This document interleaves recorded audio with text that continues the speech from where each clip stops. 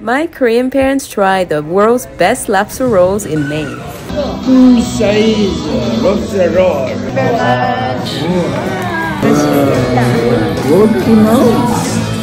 Lime mayo, garlic mayo, drawn butter. 잠깐만요. Let's begin. One sec, not yet, not yet. I'm drooling.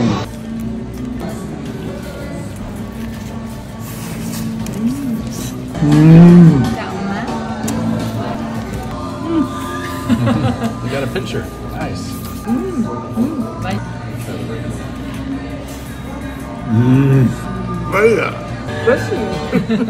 Oh, thank you. Wow, thank you so much. 종류가 지형이 달아. 아니 원래 이렇게 빨아먹는 거야, 아빠. 아, 맛있네요.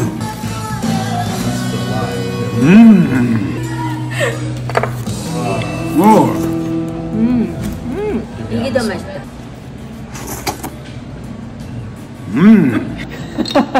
Mayo? Garlic mayo, lobster roll. I do kind of like the classic, and maybe the lime. Taste the pure lobster. 한식이 나지. 진짜 맛있다. 기다린 보람 있어? 다행이다. 브레드한테 감사해. 브레드 여기 오고 싶대. I said they should thank you because you won. Thank you. It's good. Oh, it's already gone.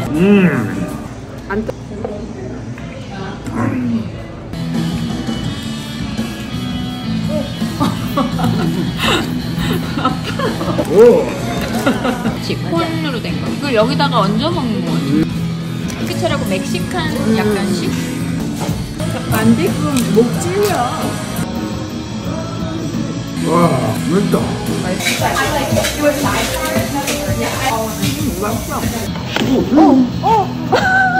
Lobster stick. It's actually made with cheese. Oh my god.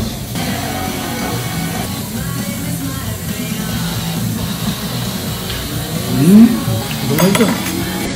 좋다. Ceviche is very fresh. Awesome. 이거. 와. Fresh. 오. Shrimp cocktail. Fresh. 속이랑 비교할 수 없다는 거지.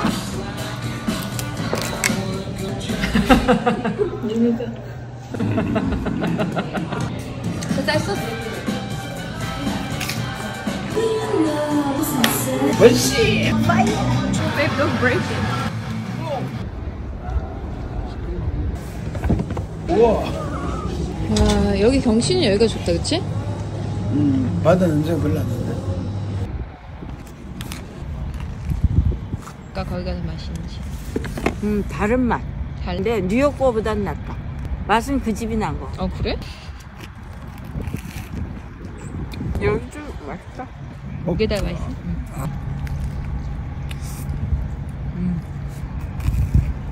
좀 잘 먹네. 이 고기가 신나다, 아직.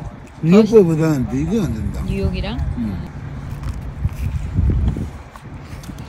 Okay, this is Silk's lobster with gluten-free buns.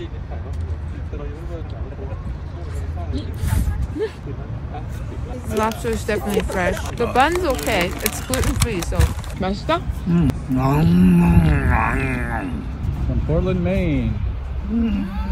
I buy lobster, high roll, papa, Highroller Highroller Lobsters. Lobster,